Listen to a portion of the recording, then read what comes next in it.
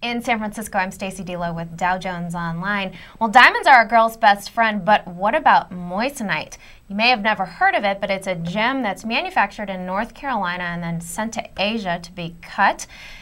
It shines like a diamond. It costs less than a diamond, but it's not cheap. So joining me to talk a bit about this gem is Bob Thomas. He's CEO of Charles & Covard. It's the company behind Moissanite.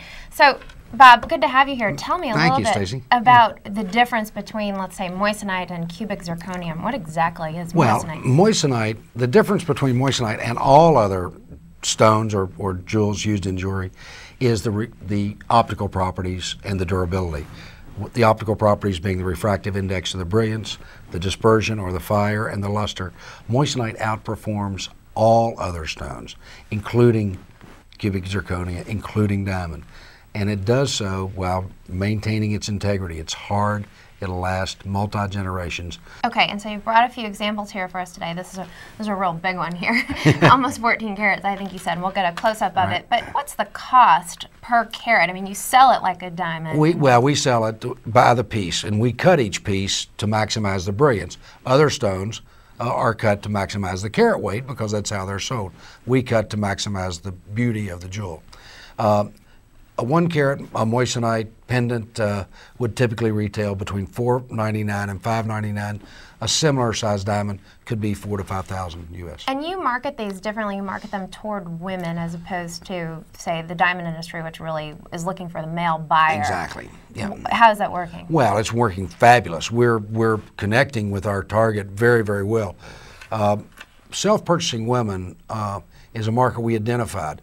In 1999 in Vicenza, Italy, at a trade fair, I outlined our game plan, and we're just sticking to it.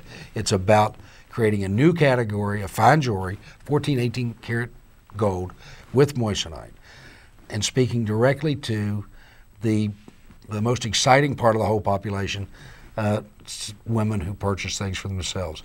It's the luxury fashion niche where moissanite resides.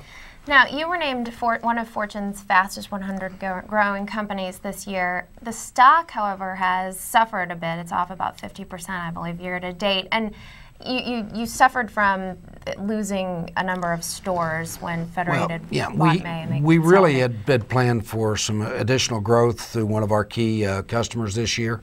They unfortunately had to stumble based on events they could not control.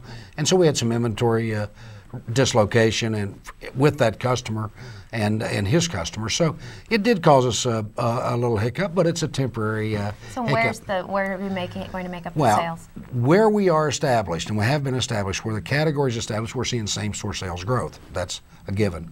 But more importantly, we're gaining new distribution, and we've made several announcements about the scope and size of those new distribution agreements in our most recent filings, and we'll be identifying specifically who they are later in the fourth quarter. Thanks for stopping by this morning. Thank you, Stacy. Been speaking with Bob Thomas. He's CEO of Charles & Covard in San Francisco. I'm Stacy Delo.